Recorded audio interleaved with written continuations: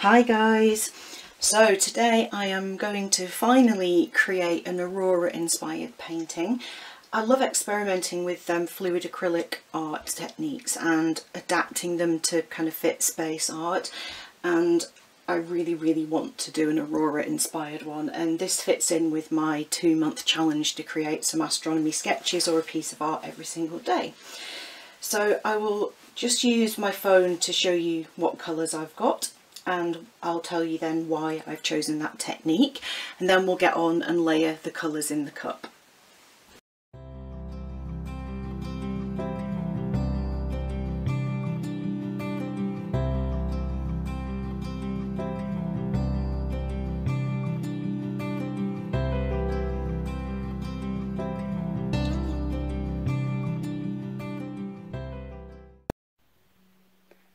So this is a painting that I did previously with a bottle bottom, and I really like the way that the lines have kind of held, but also the curvy bits once they got distorted. I think that the shape of that would be quite reminiscent of a coronal aurora, so that's why I'm going for the bottle bottom technique for this Aurora inspired painting. And that's just basically the bottom off a bottle of Pepsi Max. Actually, I've had it for ages because we have a soda stream now and don't buy bottles anymore, but you can just reuse that over and over again. So I'm going to layer my colours into the cup and hopefully this will work.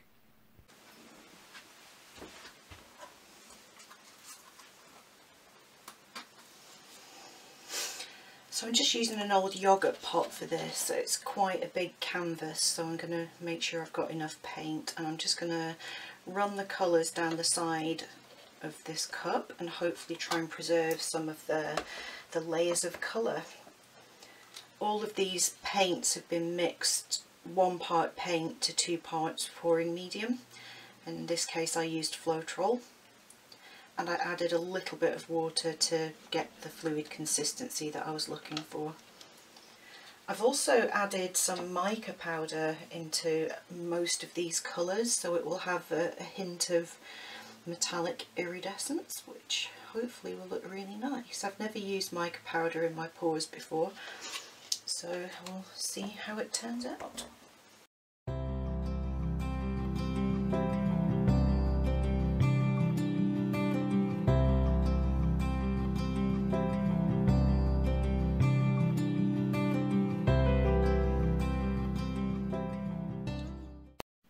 So that's the colours layered inside the cup.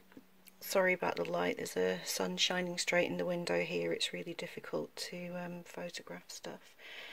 There are actually already a few reactions going on the boundaries between the colours, but whatever happens I'll be happy with it, I'm sure. It's just really an experiment. So let's pour. Okay, I've got all the layers in my cup and there should be plenty of paint here. So I'm going to do a tree ring just very slowly over the top of this bottle bottom, and hopefully that will give me those curved bands that I'm looking for.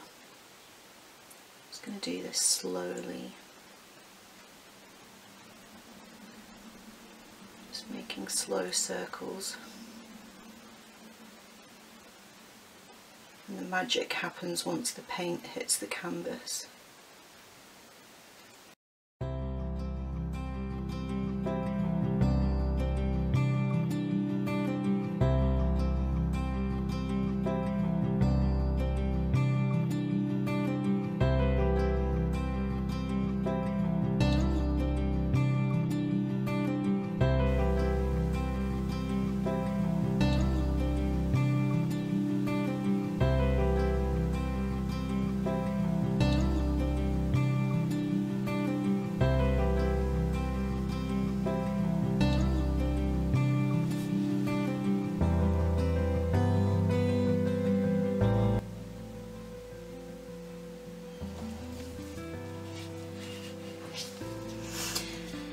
Still a little bit of paint in my cup, but I'm going to stop there. I'm just going to lift this off and then let it sit for a minute and try and... Actually, I'm going to leave that to just drain for a couple of minutes, and I'm going to lift that off and let the hole close up before I do the next bit. and hopefully stretch out some of those lines and get some lovely effects.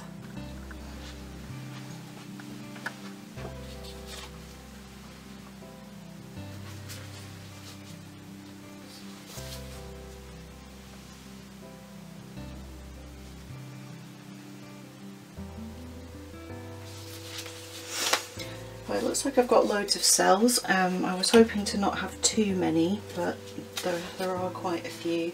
I'm just going to torch quickly to pop any other air bubbles that might be around. Yeah, there's loads. Well, never mind. I did all my mixing yesterday, and I was hoping that the air bubbles would have been gone by now.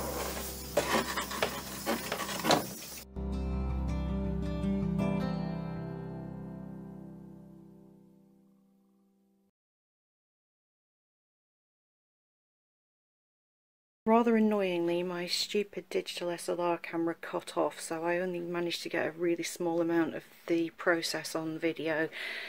But basically I poured it over the bottle bottom, and then I just carefully tilted.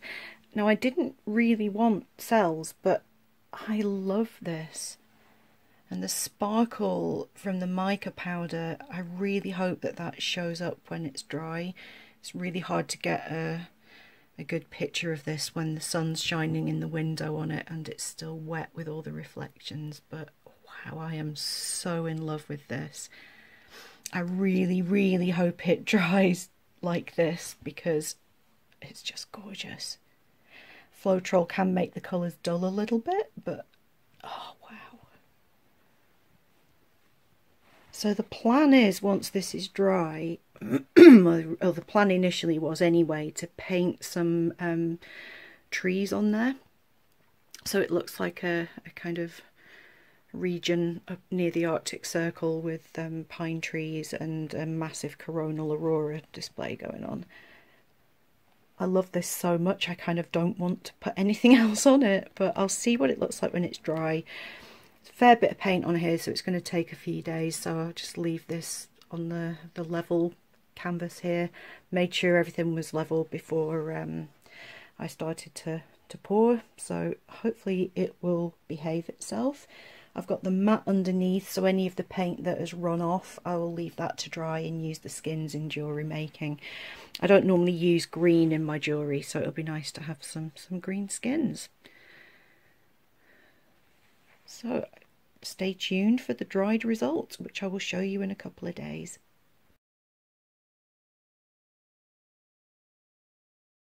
Once the painting was dry, I looked at it in lots of different orientations and decided I liked it this way up in portrait orientation. It did dry a little bit dull, duller than it looks in the photograph, so I just went in with a brush and highlighted some of the green and purple bits separately with brushes. Once I'd done that, I went in with a fan brush and did some Bob Ross style trees in a U-shaped tree line, which worked really well with the portrait orientation. And once I'd done the trees in black, I went through and added snowy highlights to them, which I think look really cool. So it's always great to do a Bob Ross style tree in a painting.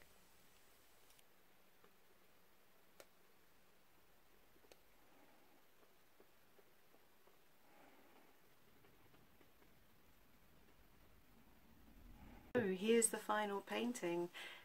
I'm a bit disappointed that the kind of boundary between the sky and the trees isn't more prominent, but this is an abstract art technique and it was never really intended to be kind of like a conventional Aurora painting. It was a painting inspired by Aurora. It's interesting though, I actually really like it when I photographed this and cropped it and actually took off a lot of that top section. I thought it looked really nice, but I also do like all of this stuff at the top. And where I brush painted the purple and the more vivid green on top, it actually worked really well. I had a bit of a happy accident, Bob Ross style. The green paint that I was using was very watery because it was a kind of cheap craft paint.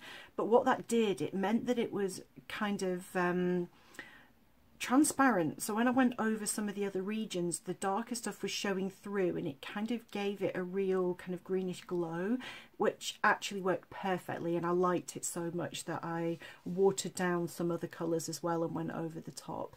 So this painting isn't finished yet and doesn't have like a top coat on it. I've not put any kind of varnish or anything on top of it, but I was really pleased with how the trees came out. I really loved the colours once I went in on top with the brush, because I think it was a little bit dull before, so the ring light shining off it there. But no, I'm really pleased with how this turned out. I'm really sorry that my camera cut out when I was doing the tilting and stretching, but hopefully you got the idea of how I made it, and I hope you enjoyed the video. See you in my next one. Bye.